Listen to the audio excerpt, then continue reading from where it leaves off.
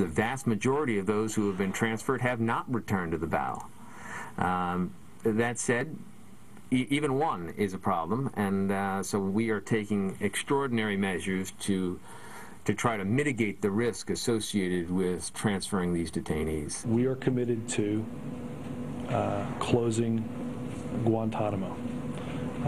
You heard the president enunciate clearly that one of the explicit reasons mentioned in very early recruiting material from Al-Qaeda in the Arabian Peninsula was the existence of Guantanamo Bay. Several senior sources now confirming to Fox News that 1 in 5 detainees held at Gitmo who have been released have returned to the fight against the U.S. or suspected of returning to the battle, according to these sources. That's a significant jump from April, when the last report about recidivism came out. And 2 of them have taken over leadership positions in the operation of Al-Qaeda in the Arabian Peninsula. That is the group in Yemen that is claiming responsibility for the attempt to bring down Flight 253 on Christmas Day. What about all of this and the closing of Gitmo? Let's bring in our panel. Steve Hayes, senior writer for the Weekly Standard, Mort Kondracke, executive editor of Roll Call, and syndicated columnist Charles Krauthammer. Charles. Well, when you hear Gibbs talk about Guantanamo as a recruiting tool, this is what we hear over and over again. I mean, it's as if he knows no history at all. The list of grievances that Al-Qaeda has is endless and replenishing. When Osama bin Laden declared war on the United States officially in a fatwa in 1996 and 1998, the 2 top reasons were A, the occupation of the holy places, Mecca and Medina, and second, the suffering of the Iraqi people under anti-Saddam sanctions.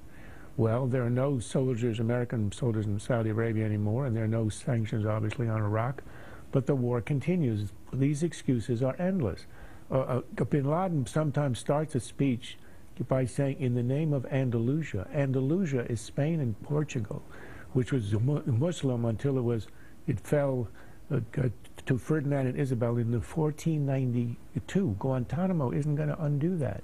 The idea that we ought to send people when we have a rate of recidivism of 20% overall, but probably extremely high, much higher than that, for Yemen and Saudi Arabia, who will rejoin the fight as a way to eliminate excuses, which are all that these are. These are excuses and not actual grievances, is absurd.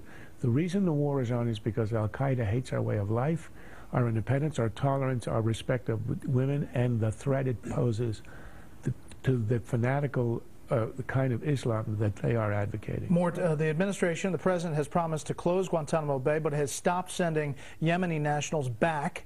Nearly half of the remaining detainees at Gitmo are from Yemen. Right. Well, there are 200 remaining, and supposedly 80 of them are from Yemen. But look, so we're going to have a stated policy that we're going to close Guantanamo Bay. It's clearly not going to happen in Obama's first year, as he promised. It's going to be an indefinite, probably never to be completed goal of his. And you really believe that it'll never be completed? Well, on the basis, where is he going to put these people? Thompson, Illinois. Well, you know, you're going to put 200 people all around the country, maybe. Maybe but so. You know, but Congress, I don't think Congress is going to want them in the United States. So. You know, it's going to be, it's not in my backyard problem. So I think that he is going to have this stated policy, and he'll get rid of those that he can get rid of and parcel them out here and there. But ultimately, I think Guantanamo is going to stay open for the foreseeable future. Steve, here's what the administration has just told Major Garrett about this recidivism.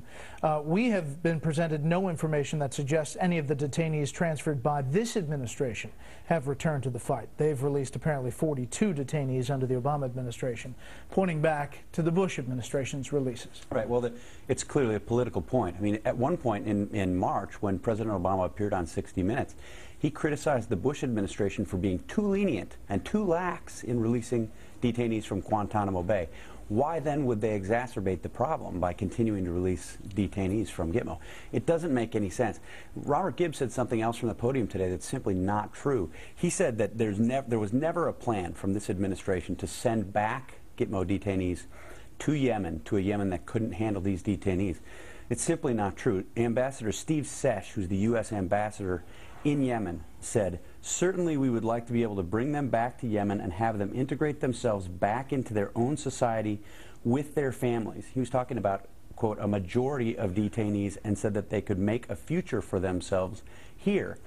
When we reported that in the Weekly Standard, this is back in January of 2009, January of this year, we thought that Sesh's comment was so alarming, we went then to the State Department and said, is Ambassador Sesh actually speaking for the administration? Is it administration policy to repatriate and release a majority of the detainees from Yemen back to their country? And the comment that we got from the State Department at the time was, Ambassador Sesh's comments that you referred to lay out very well the U.S. government position on the situation of the Yemeni detainees at Guantanamo.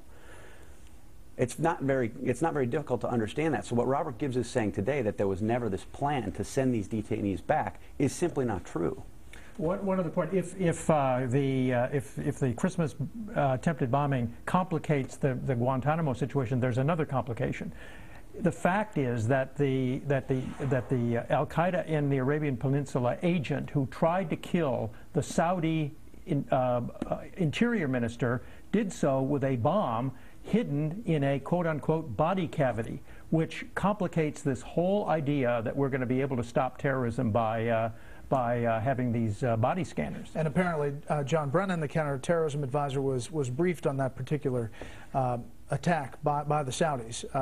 Charles, wrap it up here. In the end, the issue isn't Guantanamo. That's a question of location. You can ultimately have them in the U.S., an abandoned air base in Alaska. Who cares? It's the question of defending the idea of detention without the trial. You do that in all wars. All countries do. You hold enemy combatant until the war is over. And you have to argue that that is legitimate. When Obama denies that this is a war on terror, he takes away the legitimacy of that stand, and thus he has to end up releasing people. Down the road, how big a problem politically is this for this president? It's endless and it's insoluble. It's going to be used against Democrats for sure in the 2010 election. It will be, unless he reverses himself. Democrats are losing 2 longtime senators. We will look at who's not running this fall, what it means politically after the break, plus later after this show, the online show.